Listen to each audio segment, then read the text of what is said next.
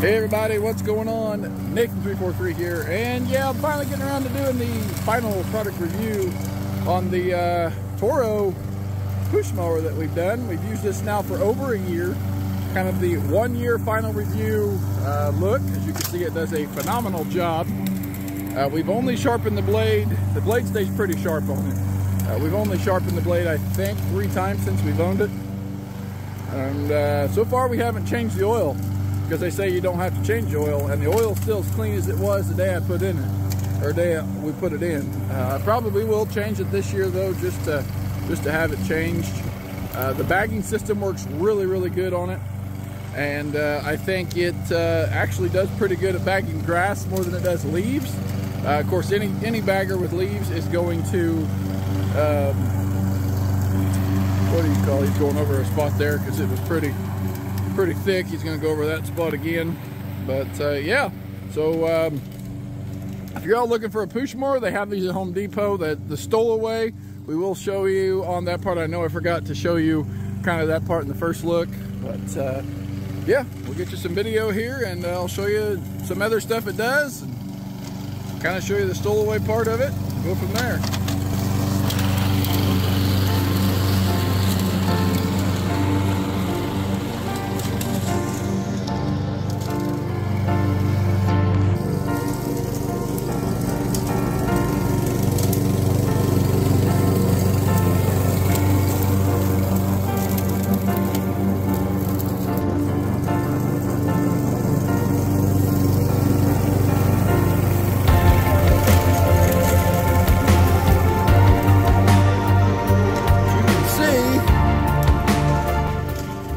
How it's leaving the grass clippings.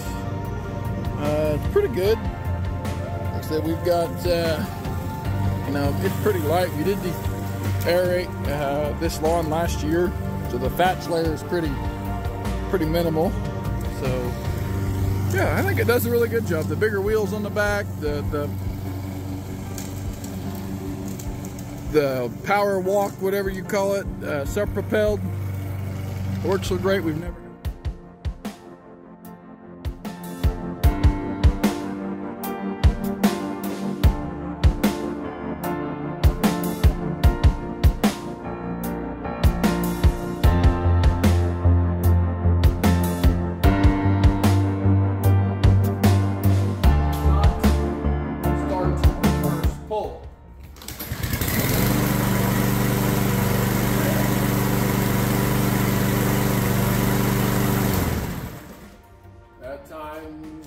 lately, it has been.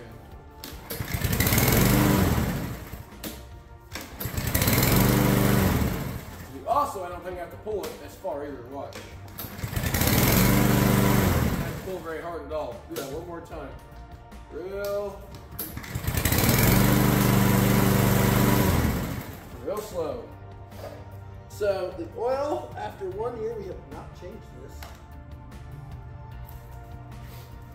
I can probably tell you it needs it, but let's see if you can see it there on the camera. Maybe. It's a little dark. It's not super dark. I will probably change it this year just as anything that moves has got moving parts. Fuel cap's always good. Air filter on it. Oh dang. Needs blowed out. A lot blowed out. So I'm gonna go ahead and blow that out real quick. Look how dirty that is.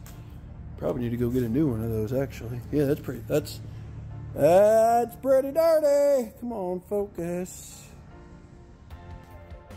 There's no saving that filter. It's shot. It's a Briggs Stratton filter, says it right there.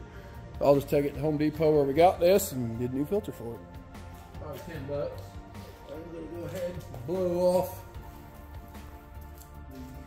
orange here. Like this.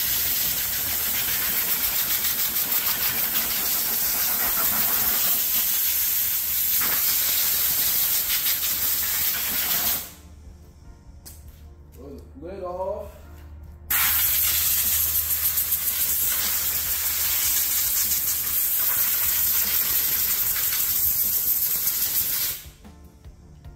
Put the lid back on.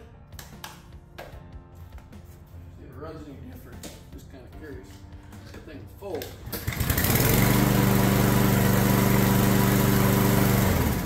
Still runs the same, so if that tells you anything. So, all right.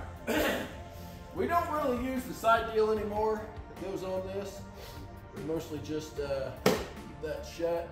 We do use the bag occasionally, but y'all know how the bag works. I'm not gonna show you how that works, but I am gonna show you the SmartStow.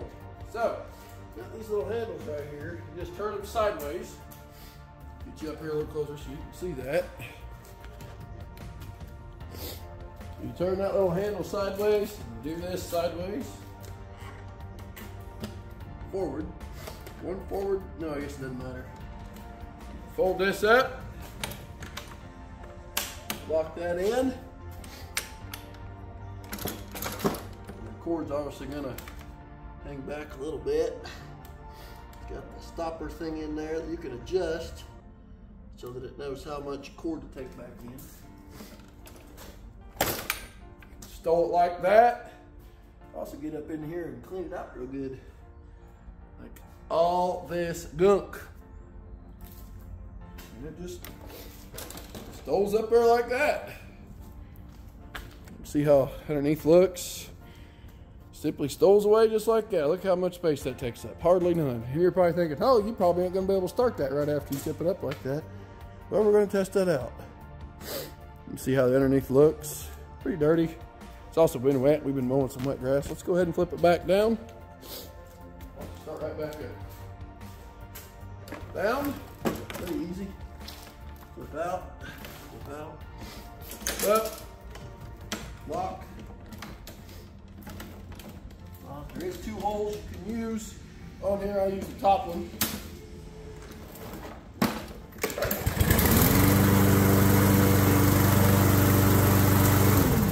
Fired right back up.